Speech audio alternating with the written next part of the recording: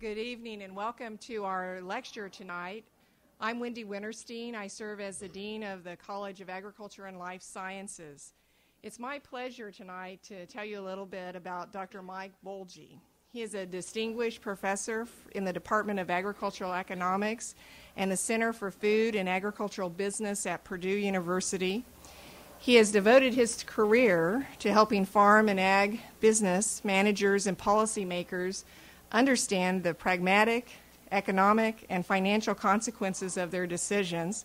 A major theme of his work is the importance of strategic planning, thinking, and positioning for long-term viability and success. Dr. Boehlje is an ISU alum. He received his BS in Ag Economics in 1965. He previously served on the Iowa State University Economics faculty and as an assistant director of the Iowa Agriculture Experiment Station and Assistant Dean for the College of Agriculture.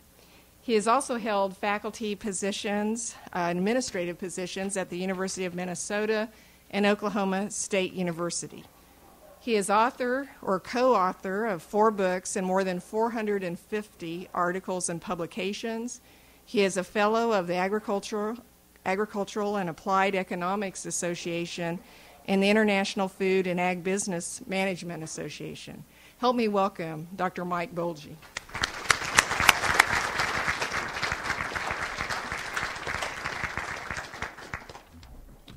Well, thank you very much. It is a humbling opportunity for me to be here on the Iowa State campus and have this chance to visit with you about some of the challenges and opportunities we see in the agricultural industry. But before I do that, I do want to at least share with you a little bit about how Iowa State University shaped my career.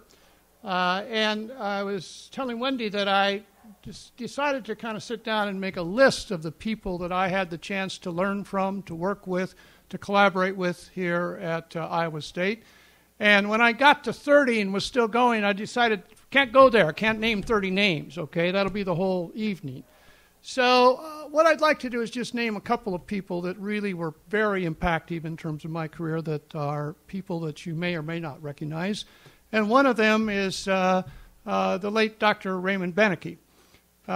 Raymond Boehlje was my advisor as an undergraduate, okay? He and others in the Department of Economics were basically telling me that maybe I should consider graduate school. And I hadn't really thought about graduate school at all. And Ray was a Minnesota graduate, and so he talked to his people and friends in Minnesota.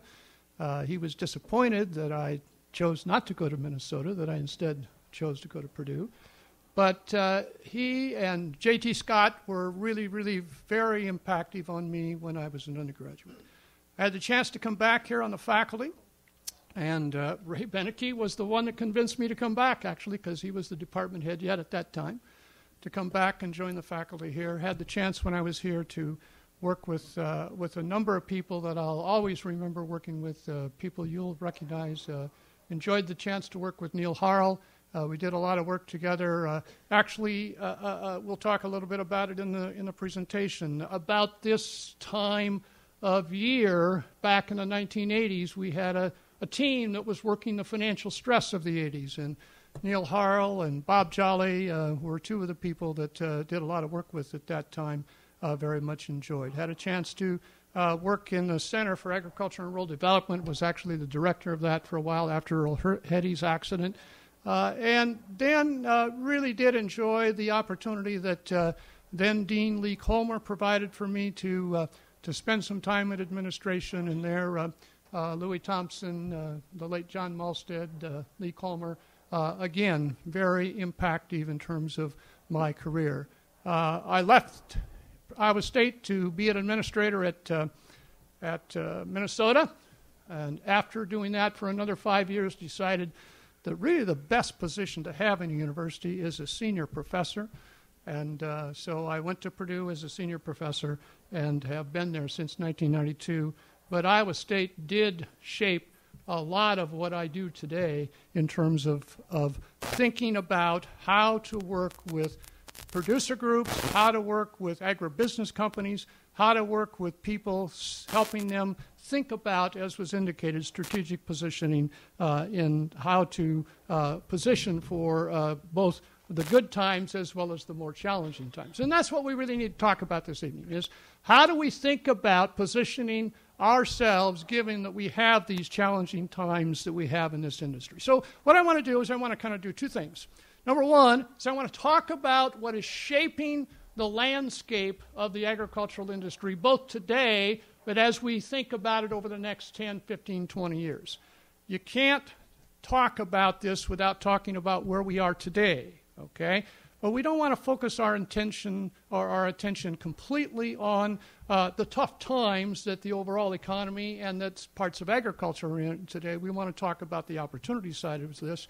And let me remind you that in any turbulent time, there is, along with the risk associated with that, there is opportunity, and there will be real opportunities out of this turbulent time as well. So we're going to talk about these forces that are shaping the agricultural industry, how they're shaping the agricultural industry in my judgment, and then we're going to talk about what they mean in terms of challenges and opportunities, particularly focused on the production sector. Now, I would tell you that when I was called, when Wendy called me to do this, I said, do you want a research seminar and presentation, or do you want a more of an extension outreach engagement presentation? And she said, well, I think really given the audience, it would be probably more appropriate to kind of think about this in terms of an extension outreach engagement presentation. So that's what you're going to hear. But let me just tell you that I am going to draw some conclusions that those of you who are researchers really ought to say, I think that's closer to a hypothesis, right? I'm not sure that's necessarily correct. And I think there's probably, 17, 20 research projects in this next hour's presentation that you could really think about, okay? So if you are research-oriented, there's a whole lot of stuff here that we don't have answers to. You're going to hear me say some things as though I think I know the answer, but I would have to argue that in almost all cases we need more analysis than sometimes we have in these areas.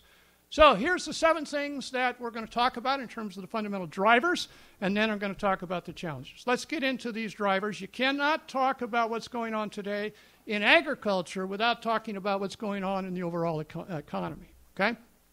This economy is under severe financial stress. We all know that, emanating out of a lot of different causes, and we aren't going to go into the different causes of that. You can read about that in the various other venues. We won't spend time on that. What I want to talk about specifically is what this all means for agriculture, okay? And not only for production agriculture, for agribusiness firms as well. There are 2 fundamental implications of this financial stress in the overall economy that we need to think about in agriculture. One is the one that we hear a lot of discussion about, and that is this issue of capital availability, and the classic, what we sometimes refer to as the freezing of the capital markets, okay? Now, as you can see from the bullets we have here, and we don't have time to go through all of them, that our perspective is that agriculture, and particularly production agriculture, is not nearly as severely impacted by this freezing of the capital markets compared to a lot of other industries. There are a number of industries, to be very frank, where lenders just don't have the funds, let alone the appetite to make a loan to that particular firm in that particular industry, okay? This has generally not been a problem for agriculture, in large part because agriculture sources its funds from different institutions than we get for the larger commercial businesses. Community banks, for example, have a fair amount of liquidity. They may have concerns about credit worthiness of a customer. We'll come to that in a second. But in terms of funds availability, they haven't had the funds restrictions that we see in a lot of the national and international banks. The Farm Credit System, which is another major lender into the agricultural sector, again, has better access to the national and international capital markets than some other institutions, although Farm Credit System has encountered difficulties in terms of basically issuing 10-year and longer-term debt. It's had to pay higher interest rates on those debts, and therefore it has higher cost of funds associated with that. And so it has been somewhat of a challenge for them to position themselves competitively in the markets, okay, on longer-term funds. There are some other lenders, international lenders, and if you're interested in trying to borrow money on farmland, I'll tell you who they are privately, who are very, very competitive in this market today. Interest rates of 5.5%, okay? We work a lot with the lending community, and I can tell you there is 5.5% real estate money out there today, okay?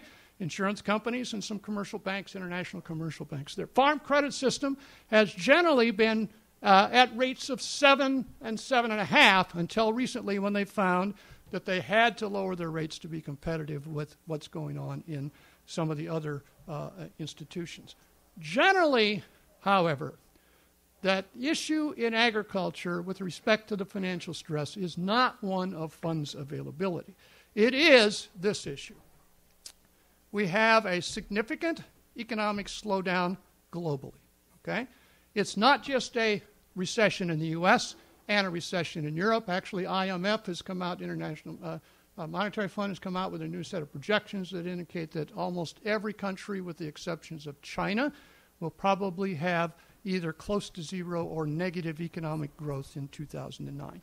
So this is a recession of the order of magnitude that we have not seen for quite a while. But let me make sure you understand. We have been there before. We are still not as bad as we are in terms of the overall economy in the 1980s. Notice I didn't say the Depression. We're not even close to the Depression. Just to put it in context, in the Depression, we had a decline in the gross domestic product of this country by 25%. We had 25% unemployment. That's what a depression is. Okay? We think that we're going to probably end up in something like 8 to 9. The Fed came out with its forecast yesterday. They raised their unemployment numbers. They lowered their growth rate for the U.S. They still think we'll be able to get through to an economic recovery before we hit 10% unemployment. But that is not even as difficult as it was in the 1980s in terms of the overall economy, okay? So we need to be careful to not put this in the context of we're going back to a depression era. Is it difficult? Absolutely. Those that are unemployed, is it hard for them? Absolutely. But the overall economy is not as bad as it was during the 30s, and it still isn't as difficult as it was in the 1980s.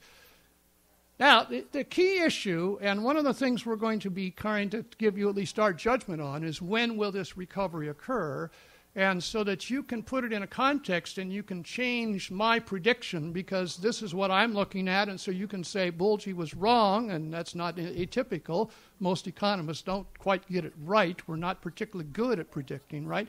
But what you want to do is you want to look at the drivers, okay? The fundamental driver that we need to be watching to help us understand how deep and how long this global recession will be is what happens in China. China now is growing at somewhere around 6.8, 6.9, a little short of 7% per year in terms of its GDP. That's down from 13% last year. Part of the high growth rate last year was gearing up for the Olympics, it appears. But China has been growing at 10 to 12% per year for the last 20 years. Okay? This is an economy that has been growing at 3 to 4 times the growth rate, certainly off a smaller base than we have had in Europe and the U.S., but a much higher growth rate than we've had in India, by the way, has been growing as well at about 6%. We'll come back and talk to the population and the importance of these countries in terms of that growth rate and what it means in terms of food demand. The key issue is, does China maintain its growth rate at something above 3, 4, 5%. We're not worried about a recession in China. The reason we're not is because the Chinese have adequate financial reserves without borrowing a dime to be able to carry their economy with government expenditures probably for about 18 to 24 months. Okay? So they have plenty of financial capacity to weather an 18 to 24 month recession. But the issue is, if this continues to go on longer and deeper, China itself will possibly run out of money as well. So the question is what happens in China. If we have a slowdown in China getting into the 3 to 4% area, then this recession will probably extend on through into 2011, or certainly to 2010, maybe not 2011, but 2010. Everybody's hoping we'll get recovery by the end of this year. I'm not that optimistic we will. Even if we do, it's going to be a slow recovery. It's not going to be a pop. And so the issue is what happens in China. That's important for agriculture because we have to find a replacement for the demand that will be maturing out from the energy market for the agricultural industry. We'll talk about that in a second. That demand historically has been, prior to ethanol, the animal protein demand in the rest of the world. And a big part of the rest of the world has been China, India, and Asia in general, in terms of growing demand. And so the question is, if China slows down sufficiently that they don't have enough income growth to continue to increase their animal protein consumption, what does that do then to the demand for agricultural products? And any demand for animal products obviously has an impact back in terms of the grain markets as well. We say here costs adjust slowly, but that's maybe not quite as true as it used to be. We'll talk about that in a second. So fundamentally, the question in agriculture is one of a concern about margin compression due to the fact that we see economic growth slowing down, therefore demand growth slowing down, and our costs are not adjusting as rapidly as they might. I have here kind of the financial condition of the various industries. I don't think we want to spend time on that at this point. If you want copies of my PowerPoint slides, you're welcome. I'll be happy if you email me to provide them, or I can make them available to you to provide if you want to put them on a website someplace. So the question that many people ask then is, okay, are you predicting or suggesting we're going back to the 1980s? Okay. And I don't have time to develop this in full detail, but you can see again our perspective in terms of some key observations. Our answer to that question is no. We aren't going to have a 1980s phenomenon in agriculture where you saw a 50% decline in land values here in the state of Iowa for lots of reasons. One is we are going into this period of time with low rates of inflation and low interest, so that is not a major driver of the precipitous decline in asset values as well as decline in incomes that we had in the 1990s. We've actually come into this period with 3 years of record incomes in agriculture. So we've established at least some kind of liquidity, at least for grain farmers, depending on what they did with those funds, unless they decided to buy a lot of new machinery. There's a lot of funds available for the typical operation. Better liquidity, little inflation investing behavior. In the 1980s, there was a lot of activity that looked very much like the activity in the housing market of the last 2 years. Buying assets that were going up in value, even if you couldn't make the cash flow, and then when you couldn't make the payment, you'd refinance the land, monetize the capital gain, and hit it again.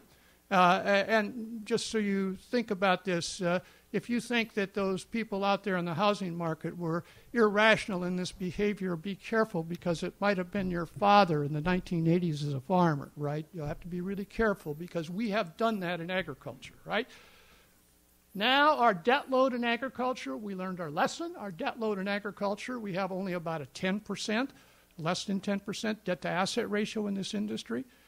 As an interesting contrast, by the way, Bear Stearns, the investment bank, when it was bailed out, had a debt-to-asset ratio of 33 to 1, okay? 33 to 1. That's quite a leveraged position.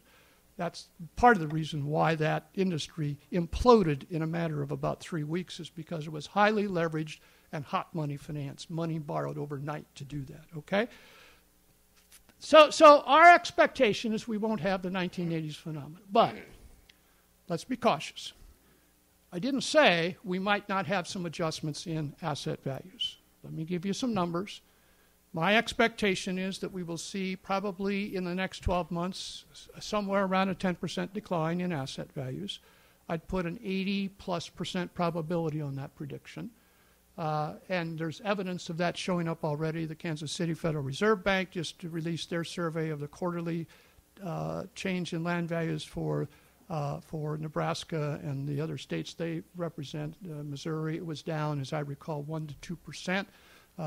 The work we've done with the banking industry indicates that northern Iowa, northern Illinois probably have somewhere around a 5 to 10% decline already in land values. What is the best evidence of where this market's going is what happens in all these markets is what happens in the early phases of adjustment is activity goes to nothing. No transactions, a lot of no sales.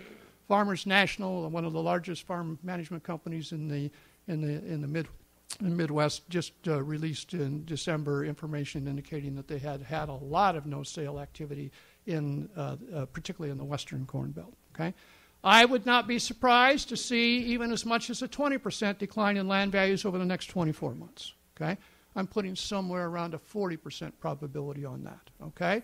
Now, let me also just warn you, though, that as a friend of mine told me recently when we did a program together, he said, well, what Boehlje just predicted to you of a 10% decline in land values is no change. The land market is so thin that if you really did the analysis, you would find that a change of 5 to 10% up or down is really not statistically significantly different than zero. Okay? It's just so thin that we really don't know what's happening if we don't have changes either above or below those numbers. But I suspect that it's going to be very hard to see any kind of uptick in land values in this particular business climate, but not anything close to what we saw in the 1980s. Okay?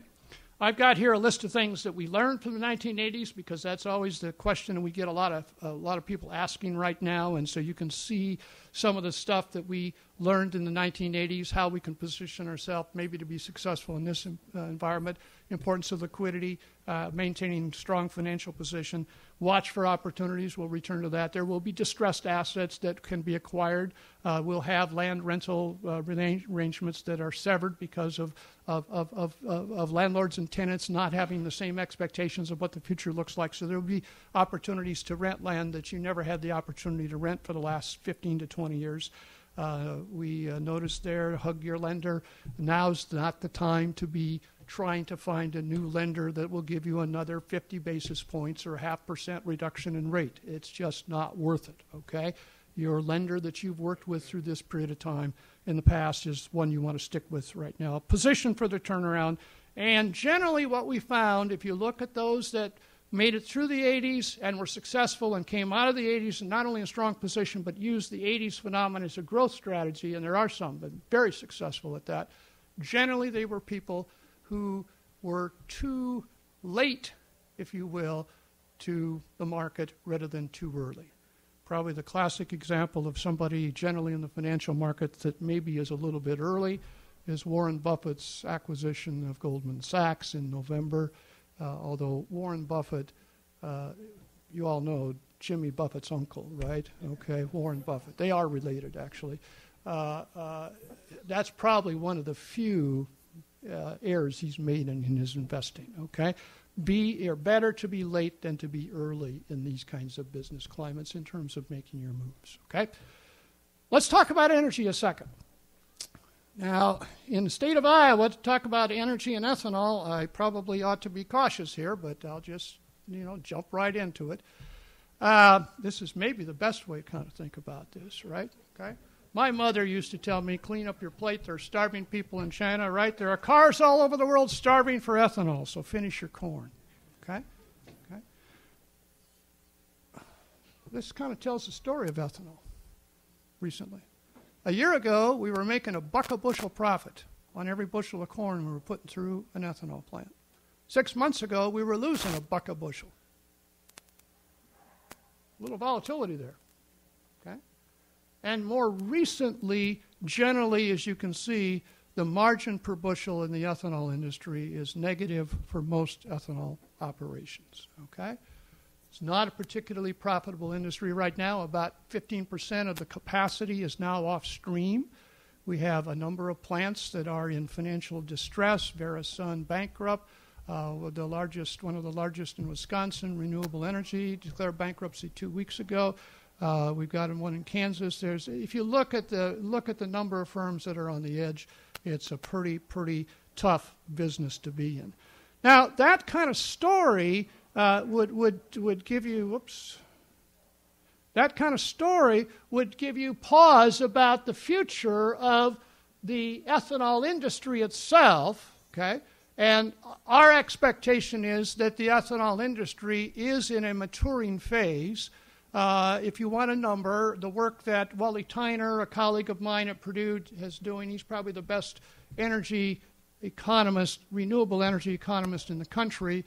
He is arguing that this industry will mature out in terms of corn-based ethanol at about 15 billion gallons. We are now hitting the blend wall. The work we've done at Purdue indicates that we were going to hit the blend wall at least by 12 billion gallons of ethanol. And you see that showing up. What that means is that we don't need any more ethanol to blend if we're going to stay with a 10% blend, right? So we either have to go to E85 or we have to get the blend percentage up above 10%. And now there is major discussion. The CEO of POET just has been around the countryside talking a lot about how to increase the ethanol blend to 12 and to 15%. There is a challenge here, and the challenge here is not only is it a change in public policy to do that, the auto industry now doesn't warranty cars above a 10% blend. Now, I think the auto industry's probably got a few other problems to worry about before they think about solving that problem, right? So you've got to convince the private sector to make some changes to get that, to eliminate that blend wall as well. The other problem with the blend wall, to be honest, is we have the blending capacity for ethanol is on the east and west coast. It has not been beefed up particularly. We haven't made the investments on the west coast, on the east coast particularly. And so we just don't have the capacity to blend much more than 12 billion gallons in terms of physical capacity to do that blending, that splash blending.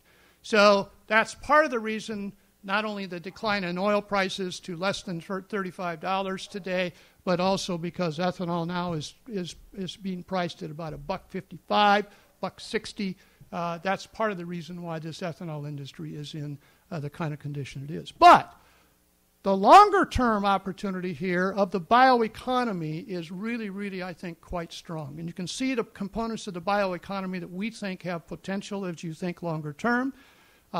Next-generation biofuels certainly are there. And again, this isn't going to be popular to say, but cellulosic is still a ways away commercially. And even when it comes, the Brazilians will celebrate and blow us out of the water. Okay?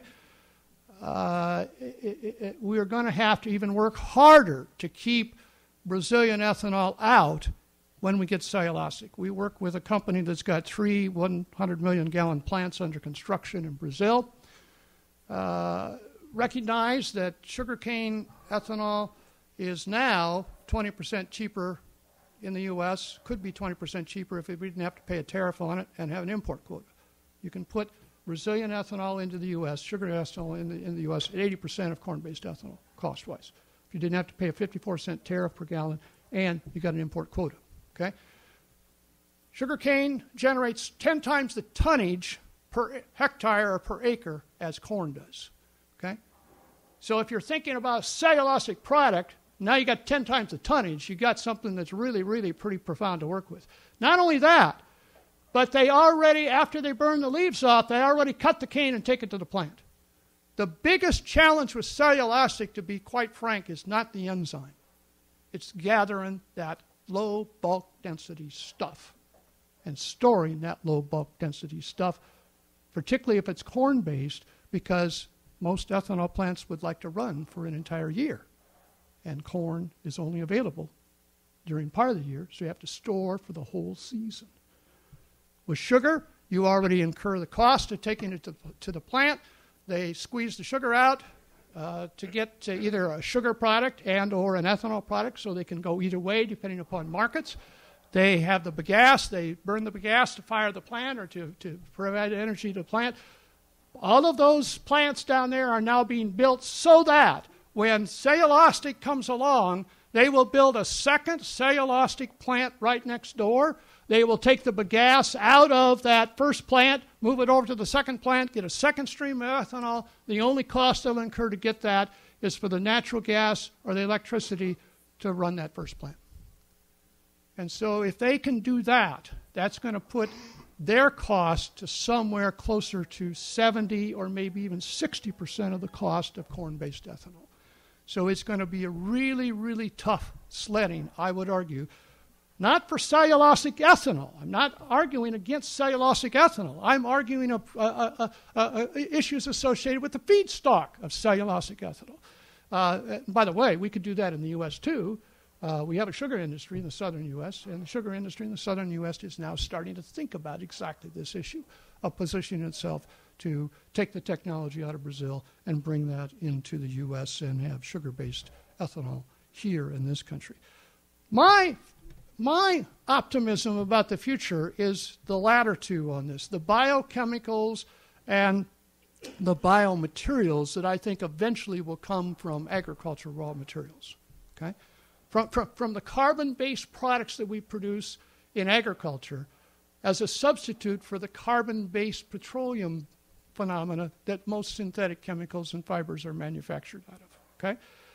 Now, is that something we're going to have in 5 years? No. My expectation is in the 10 to 15 to 20-year time horizon. And so one of the issues I'll come back to here in a second again is somehow we have to bridge from the slowdown in the growth that ethanol is providing us. We've got to have something pick up the demand to bridge the growth for agricultural products until we get to some of these more exciting other uses for agricultural raw materials. And that bridge has to be, at least it would appear to me, to be animal proteins and exports of animal proteins. We'll talk about that in a second. Biopharma is also a possibility. We already have pig populations we're using to generate organ transplants. There is lab work being done on how you manipulate both corn and tobacco. By the way, it's interesting. Tobacco is one of the products that they're genetically manipulating. That would be interesting, to change tobacco from a bad to a good. Wow. Manipulate it so that, in fact, can be part of what we eat to reduce the incidence of cancer, reduce the incidence of Parkinson's, of Alzheimer's, MS, and other neurological diseases. 18% of the consumer's budget is spent on health care. What happens to agriculture if now we create products that will solve that 18% of the consumer's budget? Only 10% in the U.S. of consumers' budgets are spent on food, less than 10%. Okay? I mean, when you look at the opportunity we have to mainstream agriculture by taking the raw materials of this industry and providing a broader set of materials for broader sets of industries, okay, besides just the nutrition industry, you can get pretty excited about the long-term future of this industry. Okay? And I think there are reasons to be very optimistic. Is it going to happen tomorrow? No. Are we going to have a bump in the road before it happens? Yes. But this gets it gets me at least pretty excited about the future of this industry. Now, let's talk about globalization real quickly. I think the subtitle here is probably appropriate for those of you young enough to not realize or remember what happened in the 1970s in the middle of the Cold War when Nikita Khrushchev had to crawl on his belly to come to the U.S. to buy food to feed his people. We were their arch enemy. This had to be one of the most demeaning things he had to do. Some people have said that started to be the undermining of that command and control system when you couldn't even feed yourself. You had to go to your enemy with their capitalistic market system to get the food. Why did they come to the U.S.? Why didn't they go to Australia? Why didn't they go someplace else? We were the only store in town. We were the only ones that had that much food to be able to provide them. But it's changed. It's changed dramatically. Now we're just a loaf of bread in the basket. Now, there's two parts to this globalization. One is the increased demand globally, particularly for animal proteins. Okay? That's probably the best way to visualize it. That's a swimming pool in China. You don't swim many laps in that pool, right? 1.3 billion in China, compared to 300 million in the U.S., roughly. In India, we have new numbers this year compared to last year. Last year, they said they had a population of 800 million. This year, they said, oh, we found a few more people, 1 billion. Okay? 2.3 billion people just in those two countries. Okay? But it's not just that people. From an economist's perspective, it's people with money that make the difference. It's what we call effective demand. And here's that concept. As people make more money, which is what we're reflecting on this axis here, they increase the percentage of their diet that's animal protein based. Okay? And we see, if you look at this chart, you can see that we see down in here most of Asia, this classic hockey stick, where they're profound. I mean, in essence, what happens is people make more money after they buy their TV set and their cell phone. They eat better. I used to say, I used to be more careful with that. I shouldn't say that. They eat different, right? If there's any vegetarians in the room, I'm surprised I didn't get somebody to stand up and jump on me, because some people don't believe eating animal proteins is better, right? They eat differently, eat more animal proteins. Okay? India has been growing at 6 to 8% per year in its per capita income for the last 10, 15 years. China has been growing at 20% per year for the last 20 years. They've been moving 10% for the last 20. They've both been moving very rapidly along that axis. But this economic recession has slowed that down profoundly. And that is the biggest concern we have over the next 24 months for agriculture, is that if that occurs and ethanol matures out, which is maturing out in terms of the demand for agricultural products, and this economic growth slows down enough that we don't get this increased utilization of agricultural raw materials and animal production because of increased animal demand, we could be in for a period of classic short peak, long trough problems in agriculture. Okay? And by the way, that's the history. These peaks don't typically stay very long. They stay about 3 years. If it's a demand-driven peak, 3 to 4, which is what we had this time. If it's a supply peak, it's about 1 to 2 years. Okay? And then we go back to, the only question is, do you go down in the trough to where you were before, or do you stabilize at something a little bit higher than that? This is the biggest concern we have, is that we may not get this growing animal protein demand. By the way, just so you know, this phenomena is sustainable if we get the income growth. This has been occurring for 50 to 60 years. It's not just a recent phenomenon. Okay? It is, in fact, sustainable in terms of the source of growth. So the long run, again, if we can get our economies going back and growing, is quite positive for agriculture, not only because of the broadening of the uses of agricultural products in other industries, but also because of this increased demand for just the nutrition market. Not the U.S. domestic demand, but the export demand. But there is a challenge. And that's the challenge. That is soybean production in Brazil. Now, you probably can't see it, but that's 32 combines going across the field in fleet formation with 18 no-till planters behind it. That's the way they do it in Brazil. I don't know how many of you have looked at the Altahera website, an Argentine-based company. They have a website. You can look them up. As far as I know, they're the largest production company in the world. There is one in the Ukraine that maybe is close to it.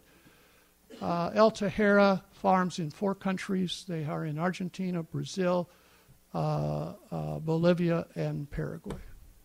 Okay? 750,000 acres. Their goal is 1 million.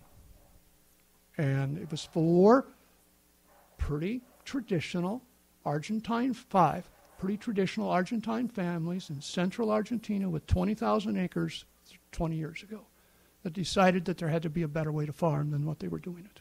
Okay? They own no farmland. They own no machinery. They are classic deal makers.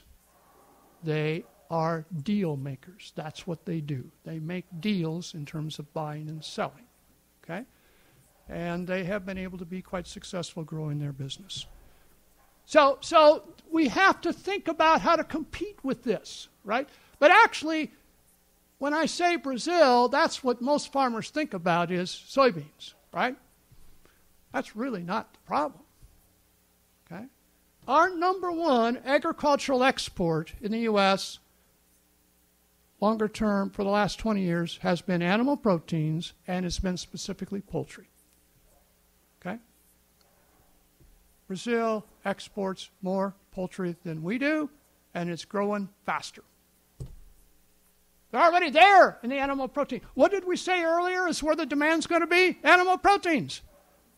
Brazil is already playing the game very, very effectively. Okay? We need to understand that, and I talk about Brazil because I think it's a classic situation, not unlike maybe where we were back earlier this century. The economic development strategy for Brazil is what? Agriculture. The president of the country worries about agriculture, in contrast to the president of this country. I'm not trying to be political. I'm just saying that it is the focal point of that country. Okay? If they continue to grow their public sector R&D activity at the rate it has grown for the last 10 years, Embrapa, in 5 years, they will be the largest public sector R&D organization in the world. And that includes the U.S. Department of Agriculture here in the United States. That is a sobering statistic. That is a sobering statistic for us.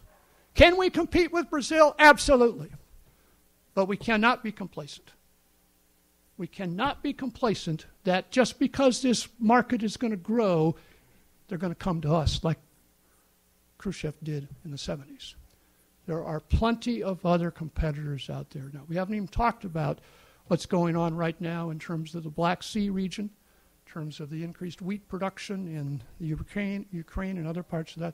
And don't ever forget, by the way, even though I don't produce any wheat on my farm in northern Iowa, most of you don't produce wheat. The crop I watch is wheat, because wheat caps corn. Wheat is not a food grain. It is a feed grain in most of the world. Okay? Most of the world doesn't feed corn. They feed wheat. And wheat has about 110% of the nutritional value of a bushel of corn. So if you've got $5 wheat, you can't have over $4.50 corn. If you've got $4 wheat, you can't have over $3.60 corn. And we have had profound, dramatic increases in wheat production in the Black Sea area, the Baltic states, etc. And that's part of the reason, not that, and oil prices are why we've seen some of the significant declines we've seen in corn and soybean prices. So we have this issue of competition in these markets, and we don't have time to go over it in detail. I would just mention a couple of other quick things when we look at this slide that we need to recognize. I tell farmers there are 3 things you ought to watch to kind of predict corn prices. Okay, 3 things. Number 1 is you watch the price of oil. Okay, for the last 36 months, there's been a 90% correlation between the price of oil and the price of corn. You could get up in the morning, look at the paper, find out what happened to the price of oil. You knew what was going to happen to the price of corn. 90% correlation. Now, that's being severed right now. That's being disconnected. But it's been a very tight correlation. So you look at the price of oil. Second thing you look at is the value of the dollar. Okay? We've had a declining value of the dollar by 45% from 2002 to 2008. And that's why, in spite of everybody saying that this ethanol demand of about 1/3 of the corn crop was going to come out of exports, it didn't. Exports stayed flat. It came out of the livestock industry. And the reason is because corn was cheap in the rest of the world. So were soybeans, okay? Because of the declining value of the dollar. Now that dollar has gone up by about now about 20% in the last 2 or 3 months. Boy, are we conflicted in agriculture. What do we want? Well, if we want strong exports, we want a weak dollar. But on the other hand, we certainly don't want the financial stress and not being able to access the capital markets that we have had in the last, at least some people have had, and the markets generally have had in the last 2 months. The markets have reflected a higher valued dollar in part because of the flight to quality, flying back to the U.S. dollar. Our economy is in trouble, but it's not in as much trouble as most of the other economies, okay? So the value of the dollar and exchange rates are extremely important, okay? The other thing, by the way, I should tell you, I look at 3 things, and I've already told you what they are. I look at the price of oil, I look at what's happened to the value of the dollar, and I look at the price of wheat, okay? Now I can figure out what's going to happen to corn prices or soybean prices. Corn and soybeans are tied together. But the other side of this we need to understand is what we've done to restructure the input markets. Close to 60% of our nitrogen today is imported. Close to 60% of our nitrogen is imported. And that supply line is somewhere between 30 and 60 to 70 days long, okay? Which means that stuff, even if I wanted it, is going to take, it has to be purchased, it's going to take some 2 to 3 months before it shows up on my farm, even if I buy it and pay cash for it. Right? Talk about those people who bought and paid cash for that. One of the reasons why that is the case is we've had a low value to the dollar. Okay? About a third of the rise, about a third of the rise in the price of fertilizer is due to the fact that we've had a change in the exchange rate. Okay? Lower value dollar results in higher costs associated with the purchasing of our inputs. And now since we're sourcing more and more of our inputs from offshore, that's more important to agriculture than it used to be. If you go home tonight and say, you know, I better start watching the Wall Street Journal, the Business Press, Newsweek, Business Week, Forbes, Fortune, maybe I ought to start reading that stuff. You've gone home with probably the most important thing. Agriculture is increasingly being shaped by what's going on outside the industry than what's happening in the industry. Increasingly, it's all those things out there that are shaping our industry, not what's happening within our industry, okay? We've already talked about public sector ag R&D. I'm going to get on the soapbox a second, if it's okay.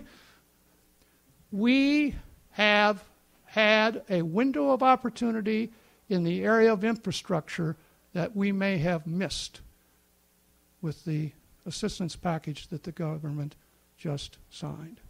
How much in this commitment to infrastructure, how much specifically was there for rural roads, rural bridges, rural rail, and redoing the locks and dams on the Mississippi, Ohio, Missouri, Illinois rivers?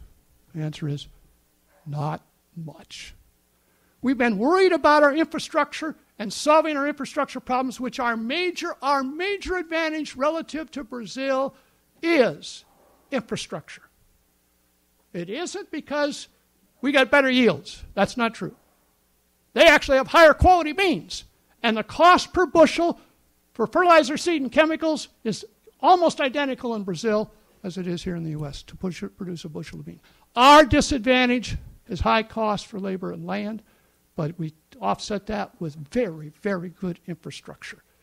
So we can ship that stuff around the world. They're solving their infrastructure problems.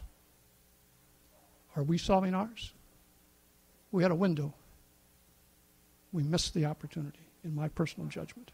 That was a big, big mistake, because those windows don't open up very often for infrastructure types of investments, okay? Here's what we talked about in terms of the value of the dollar. We need to finish this up. Uncertainty. Certainly a lot of uncertainty now associated with the agricultural industry. I'm just going to give you a couple of charts here. Here's what I mentioned earlier in terms of the relationship between corn and crude.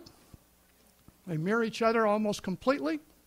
Now, everybody remembers the collapse of the corn market particularly if you were in the corn market like I am, you remember the collapse of the corn market from roughly $8 or $7 plus to somewhere in that $4 to $5. It took us about, 3-4 months to go through that collapse process, right?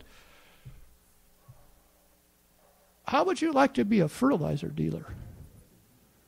Look at that red line.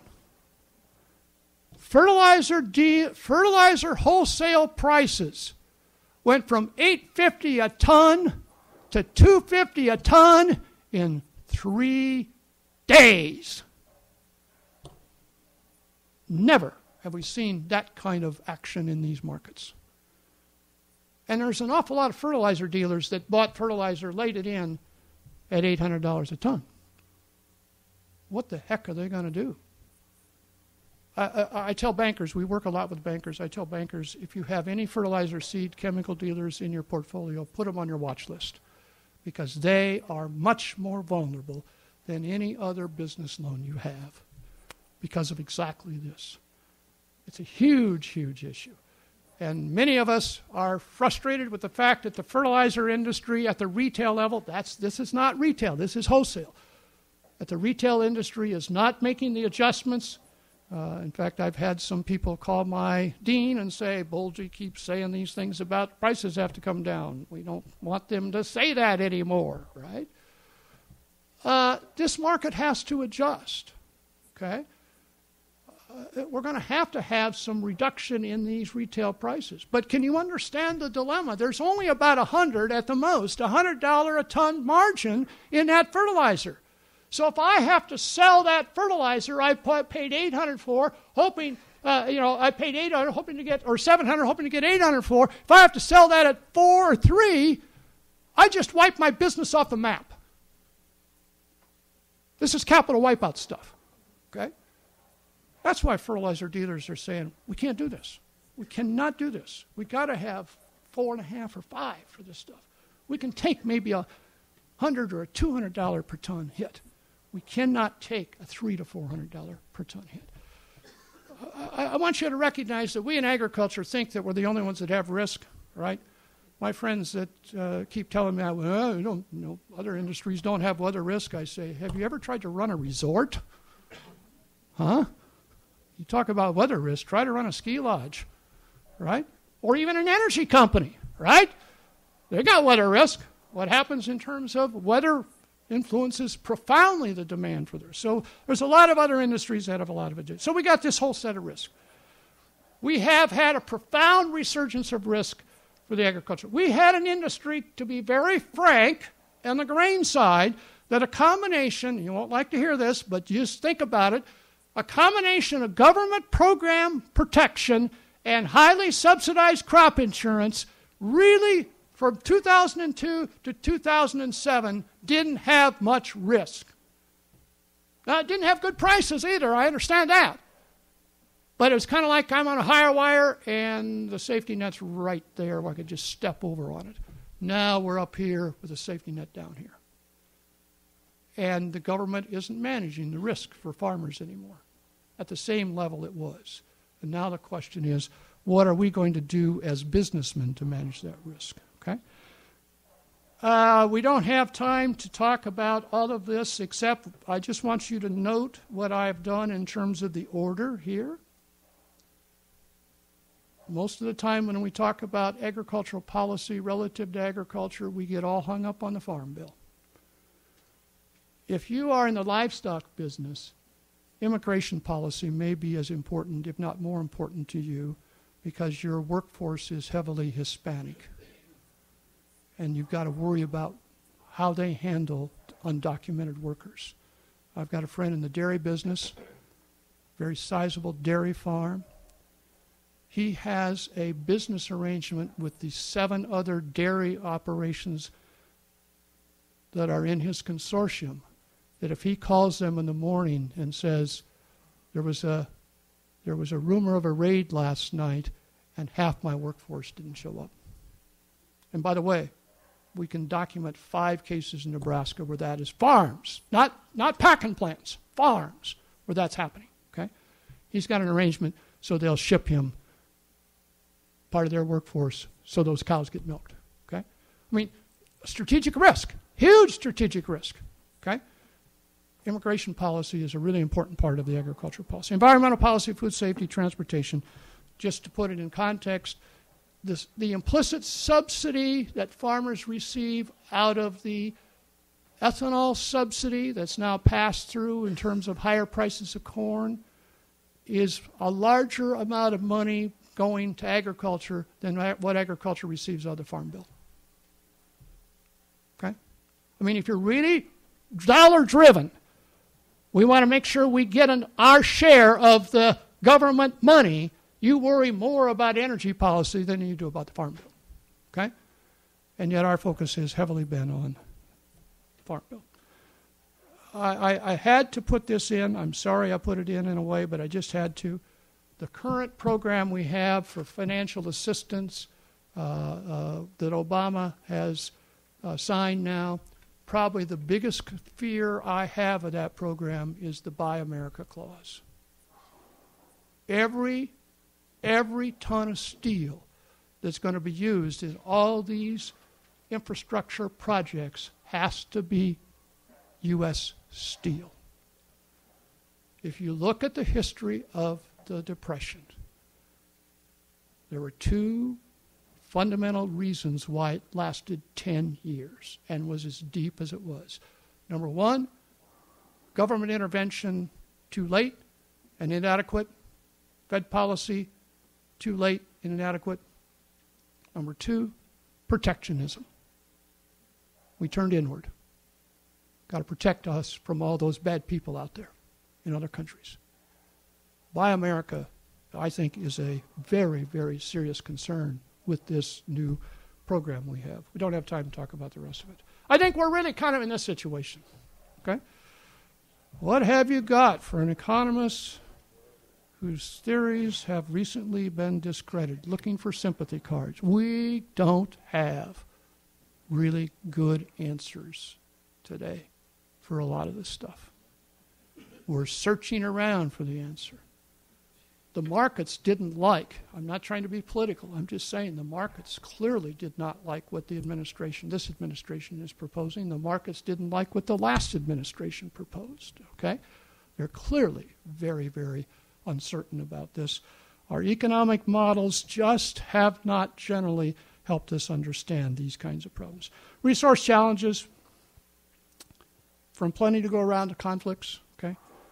This whole issue of land and open space, we don't have time to go in detail. There's a lot of stuff we could talk about here.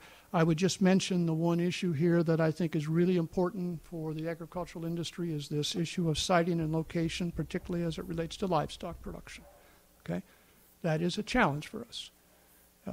If I were, and this is probably why I'm not, if I were the czar of a public sector research institution like Iowa State University, the number one priority I'd have to maintain the livestock industry in this state or in any state in the Midwest is to figure out how to make sure that animal wastes do not have odor and animal wastes don't have water pollution problems. If we don't solve those problems, we will find it difficult to put livestock in Indiana, Iowa, or any place to be. As a matter of fact, where you got people. In the U.S., people and animals don't mix very well, okay? Those problems are solvable with technology, in my judgment. Those problems are solvable with technology. We've got a guy who says, I am going to end up being able to put hogs in the Hoosier Dome in the middle of Indianapolis. We're going to fix that problem, okay? I think that's the number one problem for the livestock industry today is solving that problem. Then we got a whole bunch of other issues. We've already talked about it, odor and water quality. New ideas and technology. Part of the solution to those resource problems is what we call induced innovation. Induced innovation is that when the problem gets more serious enough and it has economic consequences, public and private sector firms do something about it. They make investments to solve those problems, right? And that's a well understood concept in economics is induced innovation, okay? In agriculture, there's a whole set of innovations that we ought to be thinking about, and we're doing simplify and automate. We're moving more and more. I mean, that's what triple stack means. That's what Roundup Ready soybeans are, triple stack corn. It's a technology that makes corn production easier and soybean production easier than it used to be. I got a farmer friend who says, ain't too hard, pardon my English, to produce soybeans these days. You got 4 jobs. Number 1, you go out in the field with your cell phone, look around, call up the local elevator and say, come out and shoot it with Roundup. Doesn't take an awful lot of skill to do that. By the way, this is a farmer, a real live farmer, not me. Job number 2 is plant it. Job number 3, go out in the field 2 weeks later, see a bunch of weeds, call the elevator again and say, come out and do it again and do it right this time. Number 4 is harvest. Well, I know we got to worry a little bit about the aphids now, and we got a few other bugs out there, but see, his point was we have simplified soybean production to the point where you don't have to be a particularly good farmer to get pretty decent yields. The way we used to have to spend the whole winter trying to figure out the right kind of weed regime program that my father and his father had to do. We're taking technology. We worry about capital saving or capital using and labor saving technology. Actually, the technology we're doing today, I think, is better described in terms of simplification technology. Simplifying the production processes, okay? Automating the production process. Sustaining versus disruptive innovations. This is a business school concept that says what we're trying to do is have innovations, or we want to look for innovations that disrupt the entire markets, and one of those disruptive innovations is the technology of biogenetics that is going to redefine the health industry and the nutrition industry when we get those biopharma types of products, okay?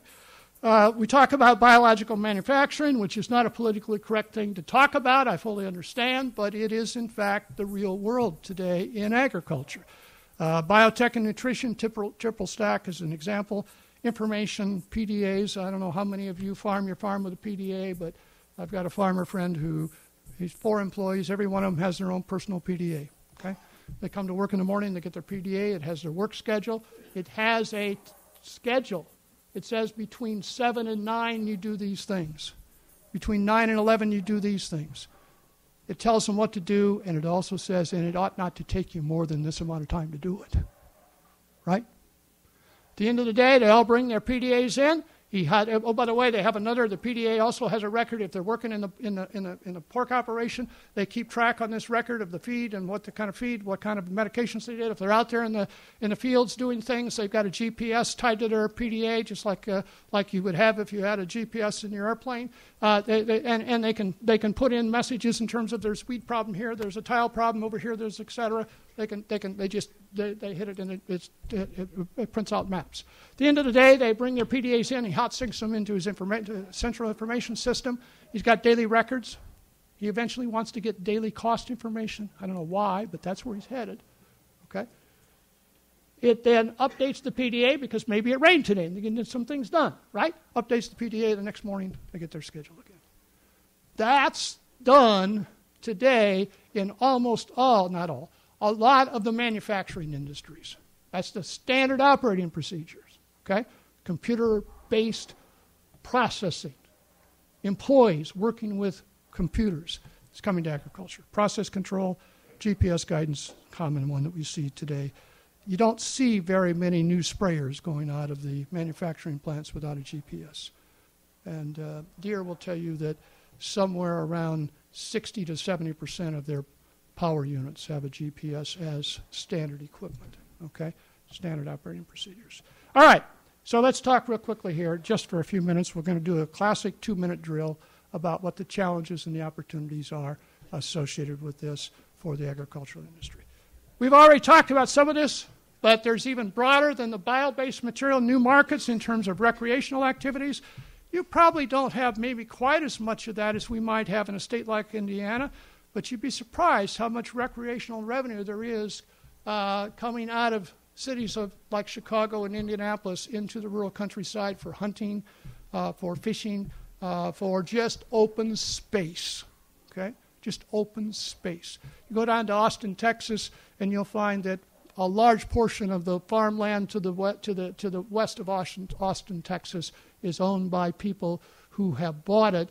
They rent it back to the person they bought it from to run the cattle or do the farming. They bought it simply to get open space and have hunting and other rights. Okay? So there's a whole bunch of things there. Carbon sequestering, energy production, bio-based market. We've already talked about that.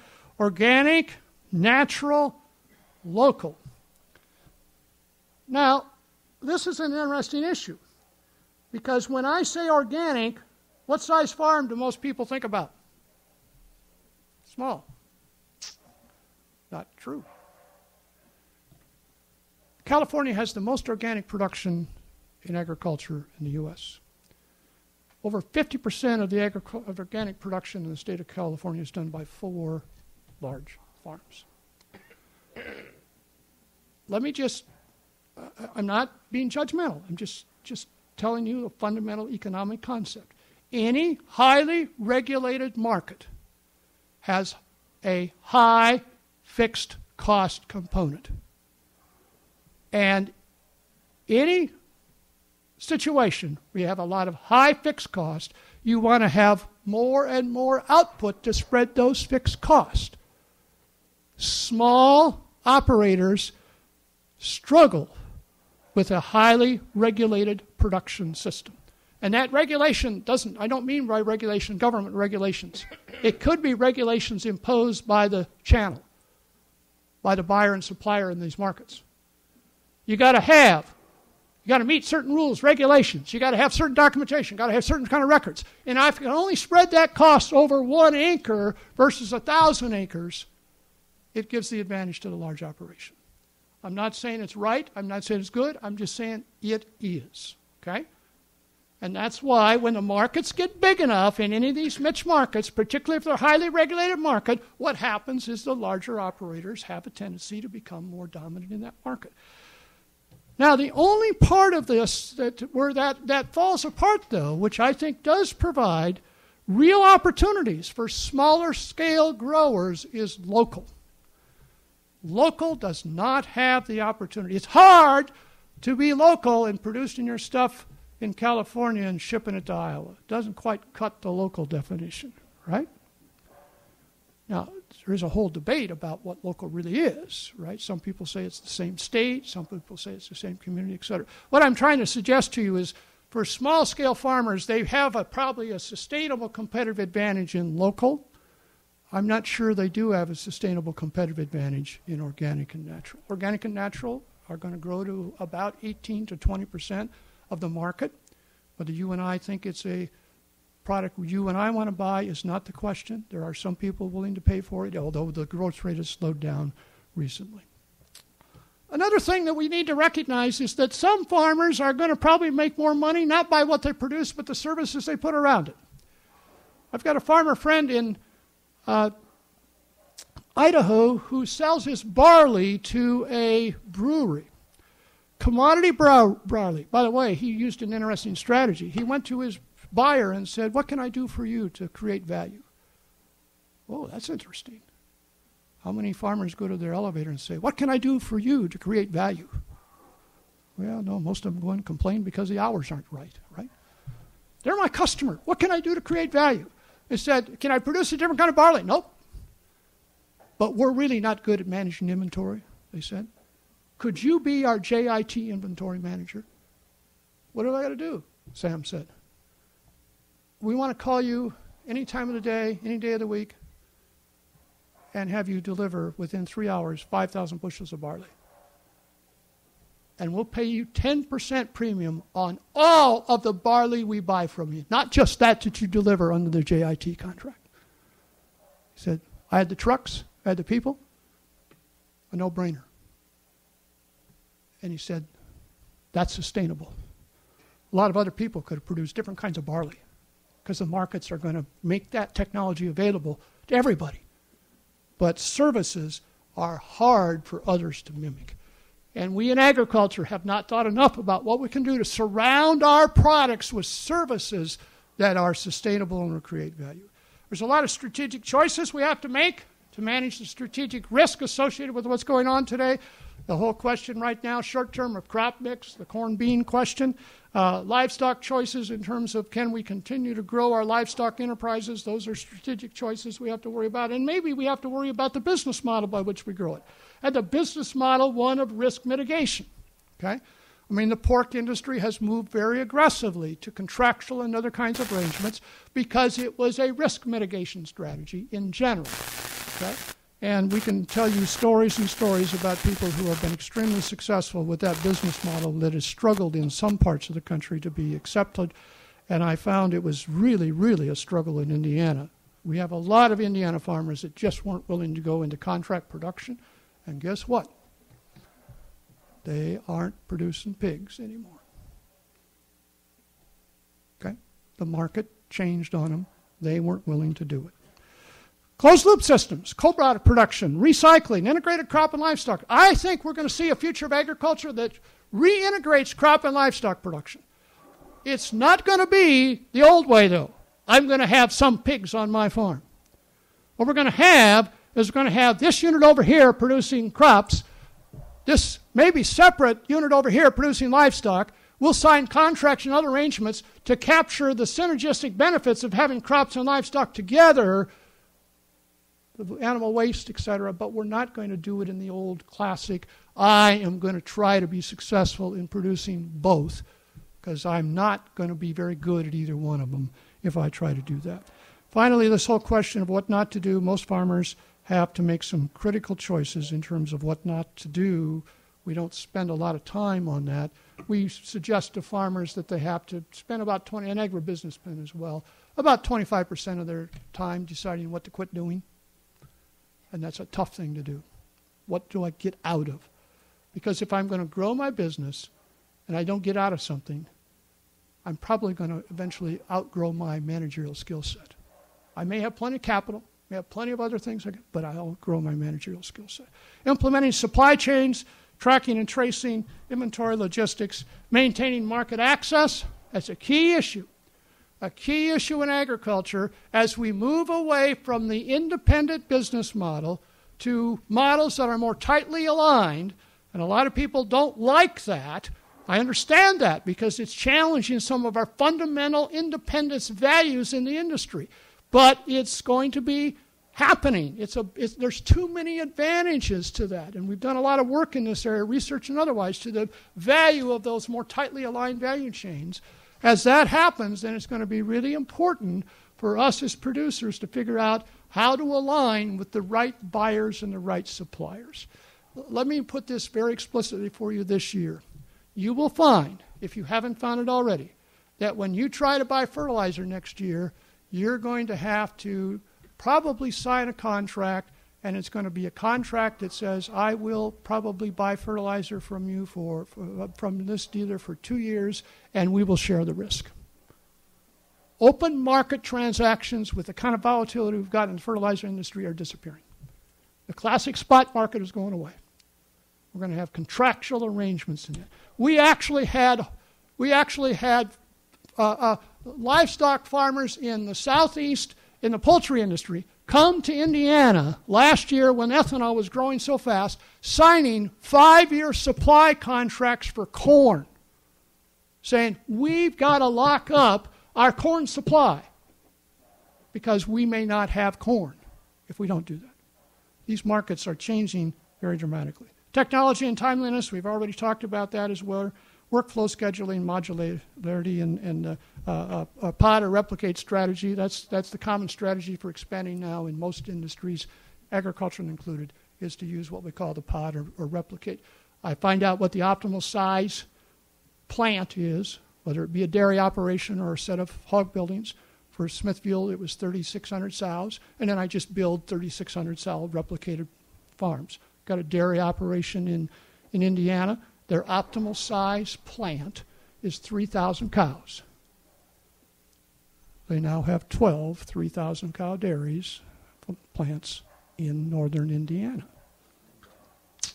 Whoa, I thought that was California or Texas. That business model, rightly or wrongly, is coming to us. So the new agriculture, and we've got time maybe for a few questions. here's what the new agriculture, in my judgment, is going to look like. It's going to provide real opportunity for those who are willing to think about agriculture in a new context. This is not my father's farming. I'm not saying I wish it was or wasn't. I'm making no judgments here about whether this is good or bad. I'm just saying the economic forces are such that it's moving us into a new agricultural paradigm. So what we're going to do is biologically manufacture specific attribute raw materials for nutritional, pharmaceutical, and industrial product end uses. Boy, that's not growing stuff anymore, which is what we do now. We're going to biologically manufacture this stuff. Just a quick comment on that. I don't know if you recognize the name. Jim Mosley, former Assistant Secretary of Agriculture. He's a farmer in Indiana. I introduced Jim at a meeting once, and I said, which is partially accurate, I said, this is one of the most successful pig hog farmers in the state of Indiana. I've known Jim for a number of years. Jim said, well, typical, Boehlje's wrong most of the time. Said, I'm not a pig farmer. I manufacture pork. That's my job. Those buildings out there, they're an assembly line. And you know that animal that walks out of there? He's a carrier. I don't care about pigs. I care about the products they carry. I manufacture pork. That's my job. And that's what the industry moved to. See the same thing happening in other industries. Potatoes are there. Milk's going there. Tomatoes are there. It's going to happen in corn and beans. How will we do it? Integrated value chains enable genetic supply traceability. How will we compete? Better, faster, not just cheaper. Thank you very much.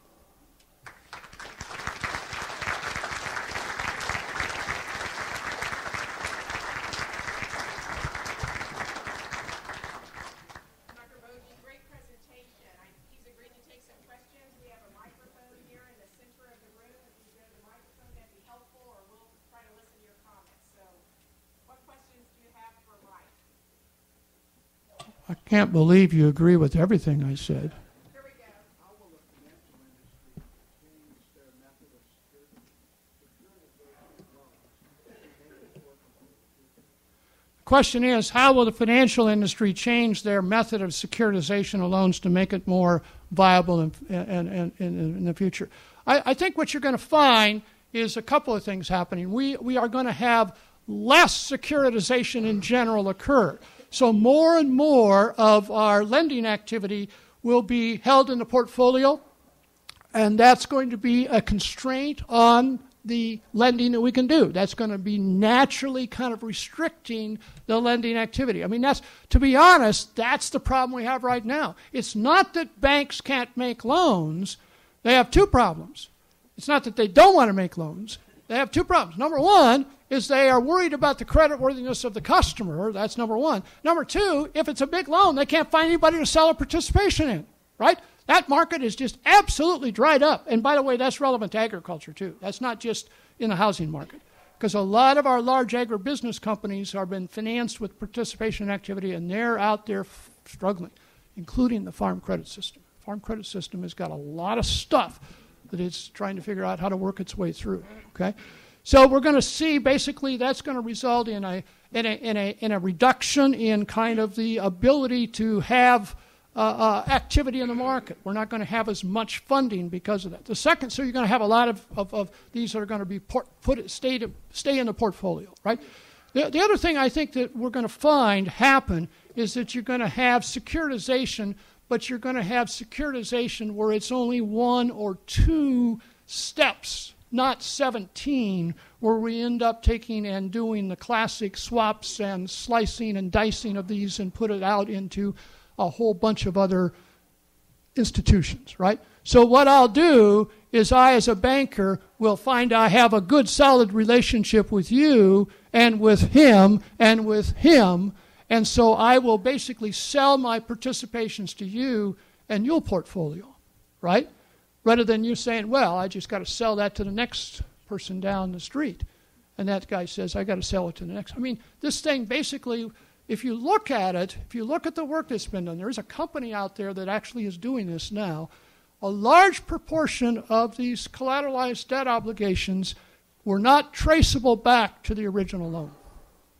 We had no clue where that money really, what was the security behind that in terms of the original loan. It wasn't traceable. There's a company now that charges big bucks to actually do that, to uncover how to go from this collateralized debt obligation back to a particular loan. We're going to probably shorten that chain profoundly and have more clear traceability so we can know, so I can know what I'm buying from you and you can know what you're buying from me. So how are we going to unwind those obligations that are already out there? How's that going to unwind? It's going to be unwound by variations of what we're already doing, and that is putting a whole lot of government money out there to buy down bad debt. Okay? There are people that say there's about $2 trillion of that stuff still sitting out there. Yeah. Dr. Boehlje, you've covered a lot of territory. One of the things that I wish you'd comment on, there's an organization that spends about $250 million a year lobbying for animal rights. They've pretty well destroyed the horse industry, at least the horse slaughter industry. Do we need to defend ourselves against these kinds of activists? What is the strategy for a new agriculture if we have to fight animal rights? Yeah, I mean, so one could take a kind of a pessimistic approach to this and say that's part of the sets of rules that we have here that you probably don't have quite as onerous in other parts of the world, right? They don't have probably the same set of rules, I don't think, in Argentina, Brazil, China, or Romania or Poland, which is basically where Smithfield is expanding its pork operations, not in the U.S. They don't have the same set of rules. That kind of fits in with that environmental set of rules that is kind of what we have. Now, let me flip the other side of that. Is there a little bit of validity in some of these arguments as to how we're treating animals? You know, we have to be a little bit careful that we don't think it's all black and white. There's a bunch of gray here. Temple Grandin, whether you respect her for what she's done or not, has been widely recognized for saying, you know, there are some things we can do to structure the loading facilities just off the farm and the way we treat these animals to reduce the fright that they might have of getting up on a truck. And by the way, there's an economic benefit of that as well.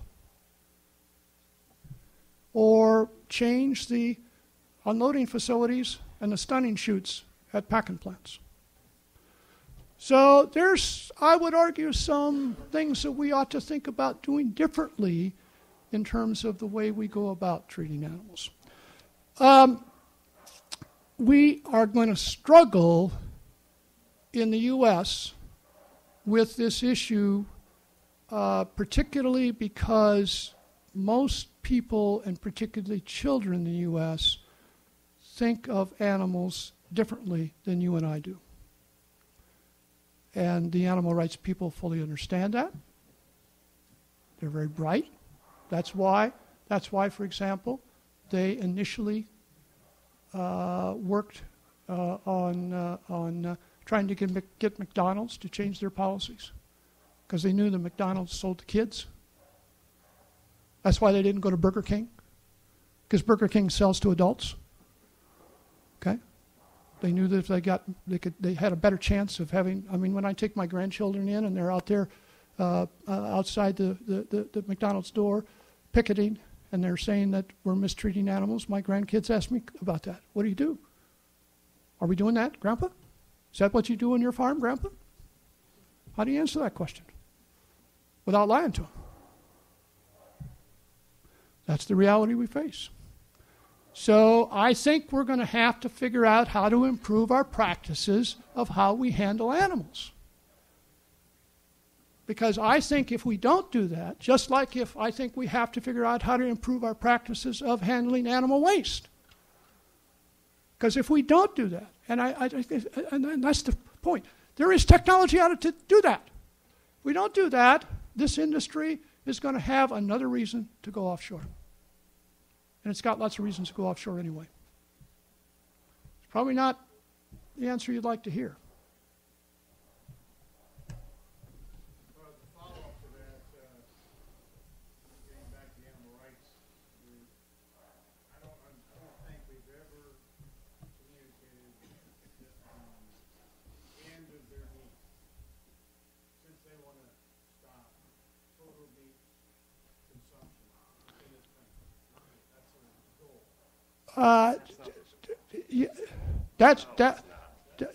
That is asserted by some people to be the goal. Could you repeat what he said? Yeah, I'm sorry. The question there, the comment was made is that the animal rights industry, their fundamental goal is to eliminate completely any animal production and consumption of animal products in the U.S. That's where they're trying to end up. There are some of the more radical parts of that group that do have that orientation. Okay? I think we need to be careful, very careful, that we don't brand the entire movement with that image.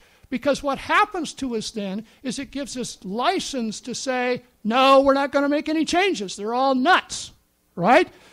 And let me just be very frank. If we get into a catfight on this one, I predict we will lose. All I'm saying is, the argument is, if we did that, okay, let's use that as an assumption.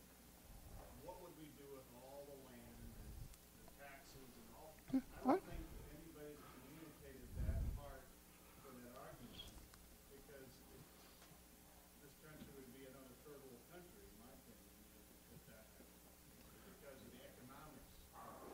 Well, be careful here, because we could export every bushel of corn we produce in this country, and we would probably still have 100% of land in production. It's just going to go produce pigs someplace else. You're right in the context of the southeast U.S. as well as the mountain states that have sufficiently rough land that are now have beef cows on it will struggle with what their alternative is. You're absolutely right there, okay?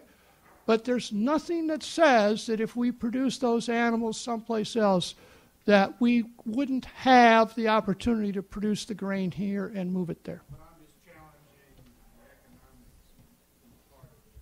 Somebody ought to be putting that into a model to see how that plays out. Yeah. Well, there has actually been modeling of what the feed cost.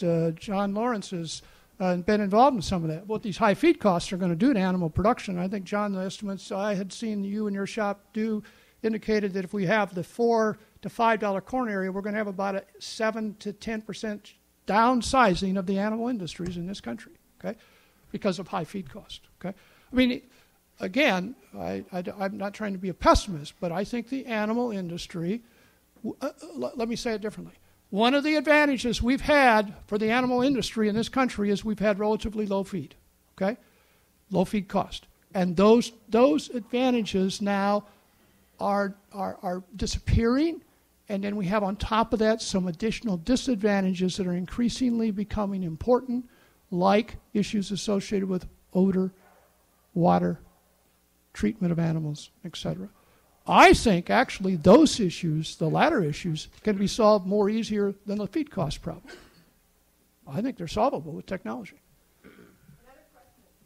Yeah, I was wondering if you might comment on what we sometimes refer to as secondary or external costs with this model that you are proposing.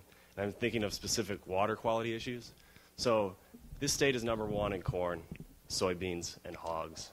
And from the reports I've seen, we have the worst rivers in the Union, and we have the most expensive water treatment plant in the whole world.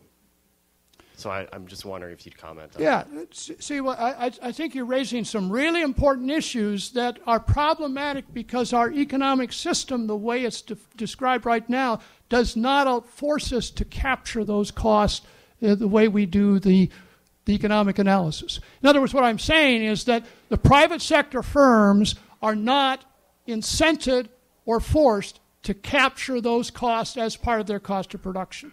So what we've had to do is we've had to have public policy that has changed the rules of the game to internalize those costs. Another way to internalize those costs is to start basically saying if you're going to be creating water problems or air problems, there isn't going to be a cost associated with that negative good you're creating.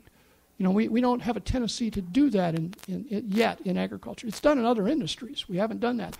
Agriculture, you won't like this, but agriculture is well behind other industries of having to be responsive to environmental issues.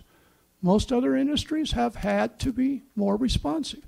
Part of the reason is because those industries have been dominated by larger businesses that it's perceived rightly or wrongly, they have the capacity to either absorb or pass through to the eventual buyer those additional costs. Agriculture is primarily a small firm industry where those costs would be sufficient to put them out of business, and they have very little capacity to pass them along to the end user unless they are regulated, okay?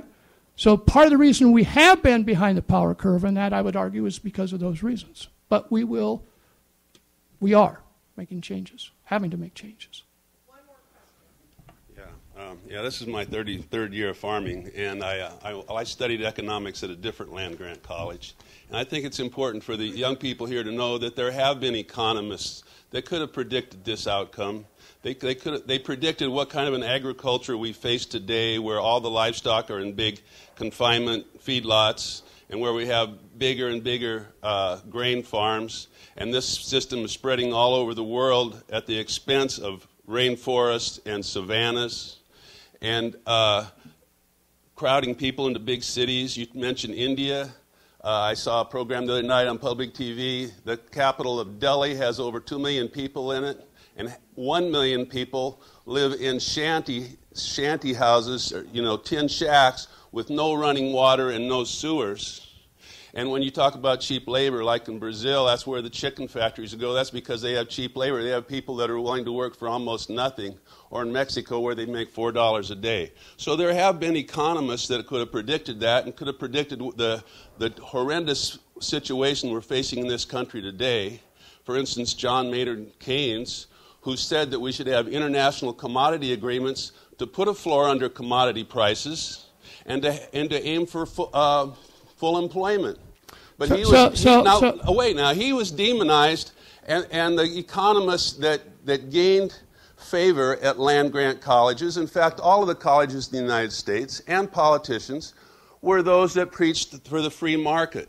Like, for instance, yourself. Could you ask a question? I'd be happy to respond to it. Tell me why the fertilizer dealers, when they were buying $800 a ton anhydrous in the wholesale market, why weren't they using risk management and selling a contract in the futures market to hedge their purchase? Because there is no such futures contract in fertilizer. That's the problem. There's no that institutional structure. Futures contract? No, not on fertilizer. There is a futures contract on natural gas. We've done work looking at cross-hedging on natural gas. It's not a good cross-hedge. There are non-regulated, over-the-counter opportunities in that, but they are not the kind of stuff that anybody really, really feels very comfortable with. There's actually a London exchange that does playing in this area, but there's just no futures market there. Why haven't economists like you and Luther Tweeten and Don Parlberg supported agricultural policy so that we would have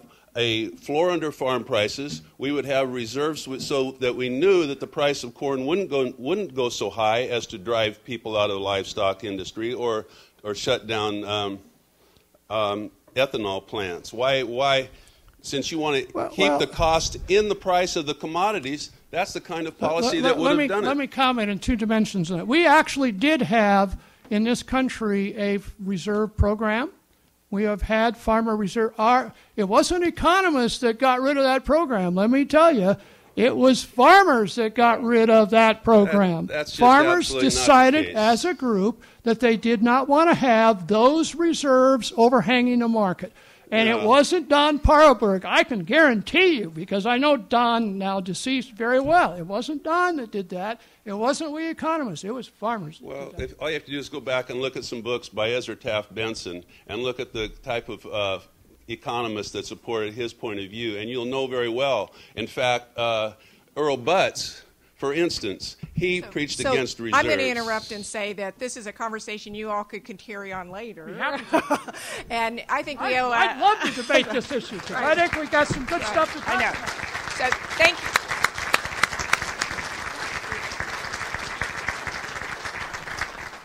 So tomorrow up on the college's webpage will be Dr. Boehlje's PowerPoint, and within a week we'll have the video of today's presentation. Please share it with your friends. Thank you for coming tonight. It was a wonderful conversation.